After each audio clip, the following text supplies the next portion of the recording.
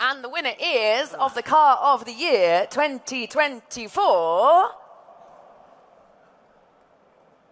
Hey, very nicely done.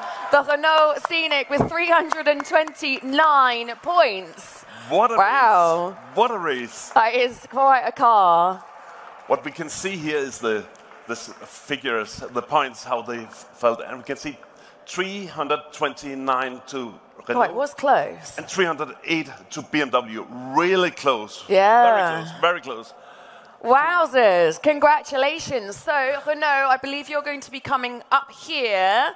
Do we have Gilles Leborn, Executive Vice President of Renault? Please put your hands together. Congratulations. Thank you. Gents, very nicely done. Congratulations. Congratulations. You are the proud winner of this trophy.